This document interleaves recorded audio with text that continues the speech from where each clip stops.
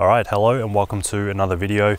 In this video I want to talk about lens warmers. Now it may seem simple of how to use one, basically strap it on your lens, turn it on and off you go, but I want to talk about some reasons why you do use a lens warmer and how to use them properly. So the reason you'd use a lens warmer is because if you're shooting in really cold environments, it's very easy for the lens to fog up or frost up. So like I'm doing now, shooting some astrophotography, it's really cold, as you can probably tell by my breath in the air there.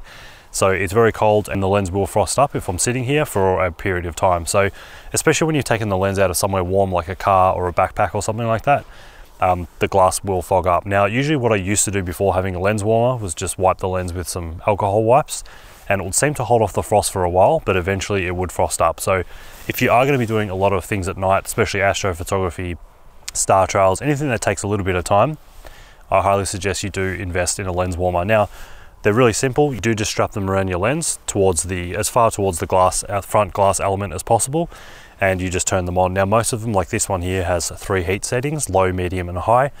That's just going to depend on the temperature of where you are.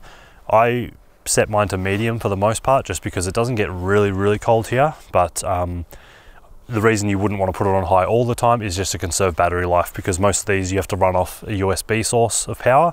For me, I just use a power bank. It's like a 10,000 milliamp power bank or something like that, and it lasts for ages. So I just run it on the medium setting, but again, it just depends on where you are. If you're somewhere really cold, like somewhere in the Alps or something, and it's nighttime, I'd probably use the hottest setting, but for me, the medium setting seems to work really well, and it keeps the frost off the lens. Now, in terms of why you'd want to use one of these as well, or sorry, the way you'd use it is you do strap it on the lens, as I said, but what I do when I first get to a location, I strap the lens heater on, and I let it heat up, and I just let the camera or let the lens get to temperature, basically, because it's a really strange thing, but your lens could actually come out of focus as the temperature changes. It's not so much of a problem with modern lenses, but older lenses, because things are moving inside, shrinking and growing with the temperature changes, your focus can come out of focus. So if you've got something in focus and you're shooting over the period of an hour or something, by the end of that hour, the focus point may change. So lens warmer will keep that nice and consistent, and if you do turn it on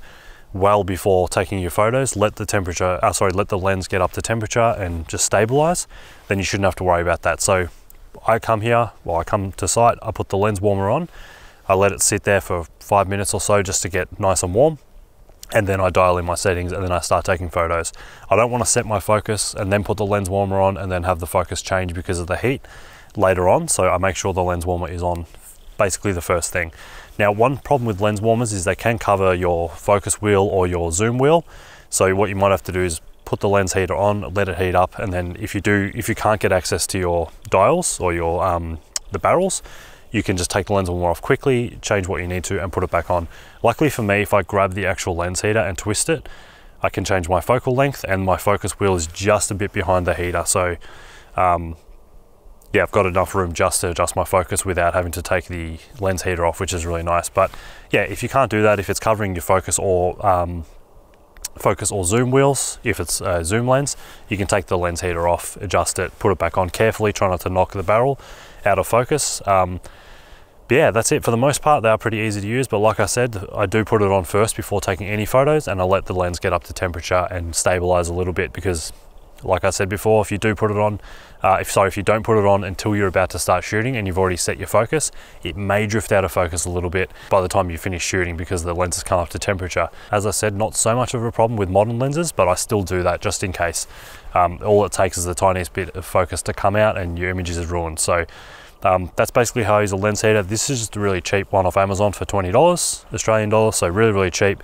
And I just bought a power bank that I could power it off, because most of the ones I've seen need USB power. So yeah, very easy, just wraps on the lens and off you go. But yeah, that's about it. Really simple. I just wanted to give you those tips because there's a lot of people out there I've seen chuck their lens heater on just when they're about to start shooting, and they'll just start firing off shots as soon as the lens heater is on the lens and they've only just turned it on. But like I said, give it some time to heat up and give it some time for the lens to come up to that temperature, and for everything to stabilize. Give it like 5 minutes, 10 minutes is good, and then start shooting. And like I said, dial in your focus and stuff once it's warmed up, because it may change if it cools down or if it warms up. So yeah, that's about it. Hope you enjoyed this one. Hope it was helpful, and I'll see you in the next one. Thanks very much for watching.